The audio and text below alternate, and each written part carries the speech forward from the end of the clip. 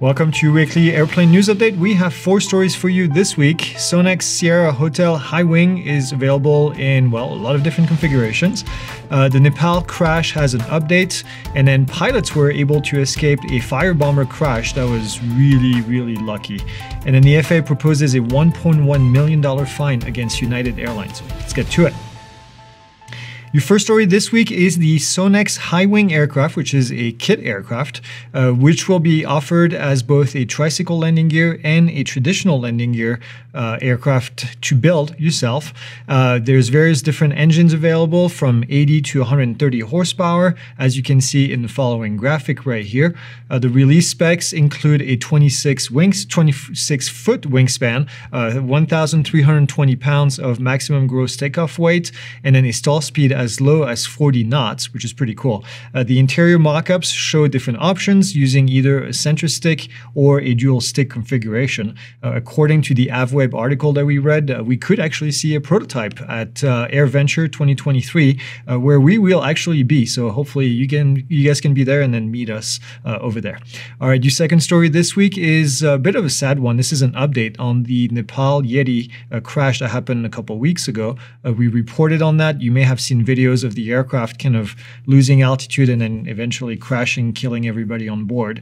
The preliminary investigation suggests that the instructor pilot that was on board the aircraft and the one flying the monitoring the aircraft may have accidentally feathered the propeller instead of actually actuating the flaps, which is a big mistake.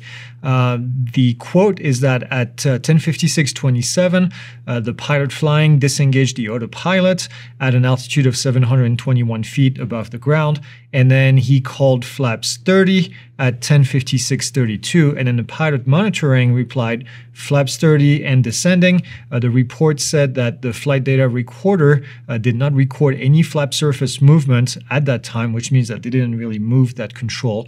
And then instead, the propeller rotation speed of both engines decreased at the same time to less than 25% and the torque decreased to 0%, which would indicate that they instead feathered the propellers, which puts them in the condition where they create no thrust. So when the propellers are feathered, there is no thrust at all, which means that in this case, the aircraft would have crashed. Very sad. I'm sure we'll hear more when the final report is submitted, but this looks like it's what happened. And your third story this week is a happier one. The pilots of a 737 Firebomber were able to escape a crash unscathed in Australia. There's a big wildfire going on right now over there, and the aircraft is operated by Coulson Aviation, had done a bunch of flights over a specific fire, and then the aircraft descended and crashed into flat terrain, eventually burst into flames. Both of the pilots were able to escape, and they were transported to a hospital via helicopter.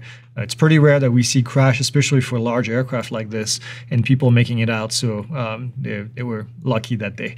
The aircraft was completely destroyed by the post-flight fire after that. And then the last story this week is the FAA that is proposing a $1 million fine against United Airlines for not performing maintenance. To be more precise, the FAA is fining United for flights on Boeing 777s between June 2018 and April 2021 due to United removing what's called a fire system warning check from the aircraft pre-flight checklist. That inspection is required as part of the maintenance specification manual.